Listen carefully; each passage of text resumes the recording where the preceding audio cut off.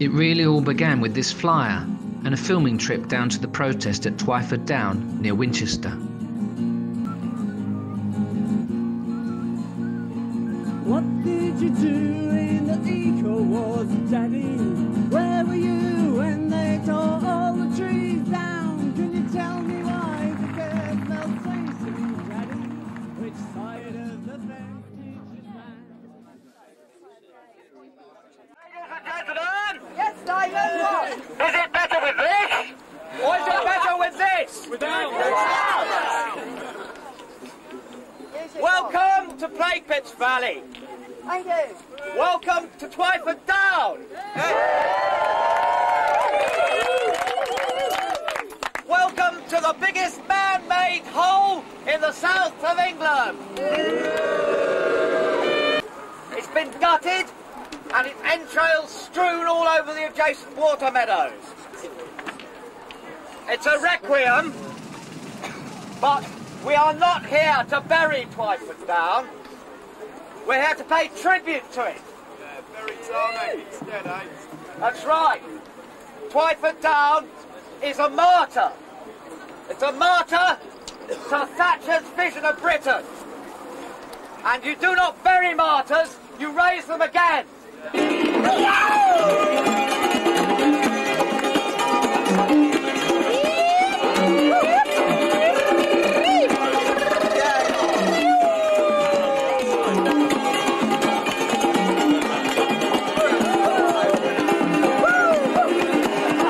This had been billed as a show of defiance. Police and security men prepared for some form of confrontation. As demonstrators massed at the site entrance, there were a number of scuffles. Around 500 people scrambling over and through the perimeter fence surrounding the huge motorway cutting. Many of them already subject to court injunctions banning them from the site. I think it's my right to peacefully protest here, and I will, and I'm not going to let them stop me. I've decided to break this injunction because I feel it's a great infringement on my civil liberties and the civil liberties of my fellow injunctees. As protesters staged a mini festival in the path of the new motorway, there were further arrests as police tried in vain to halt their progress. In baking temperatures, tempers fraying as some police units were surrounded by demonstrators. It's given a clear message to the government that they can't stifle protest by heavy-handed legal action. They can't stifle protest against schemes which damage environmentally sensitive areas like Twyford Down. All we did was dance on Twyford Down and take part in a peaceful demonstration, and we were sent to prison.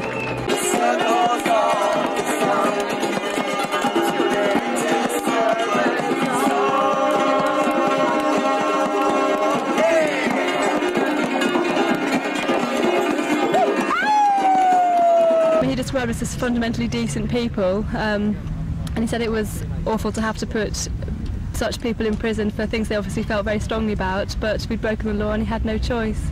And so off to prison you must go, he said, and we did.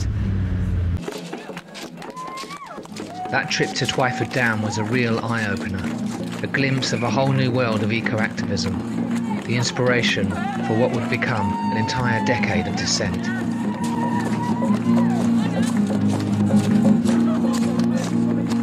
What did you do in the eco-wars, Daddy?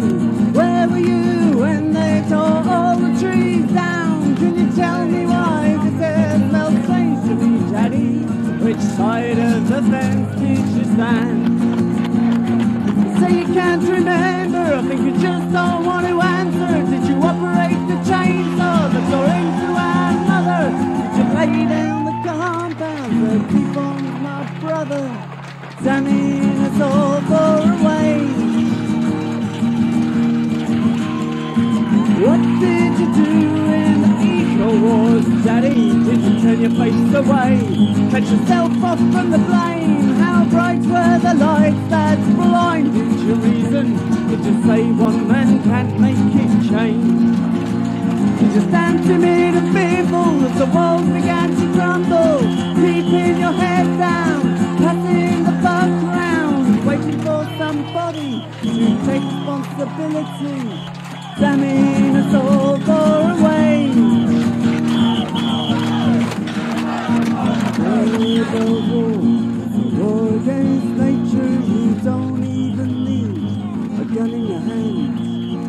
Eco-war, it's a war against nature. You don't have to fight in some foreign land. It's there in your kitchen, it's there in your car, it's there in your lungs, it's there in your heart. It's there by the roadside, it's there on the front line, it's there in the headlines if you read between the lines. What did you do in the eco-wars, Daddy? Did you stand up, did you speak up? Enough is enough. Was it your voice that shouted? Were you there when it counted? Where were you when the tide turned? Did you act with honour? Did you think about the future? Did you know that one day I'll be standing here with you in the grey days of the past? Did you know of something better? Damn all their money mad ways.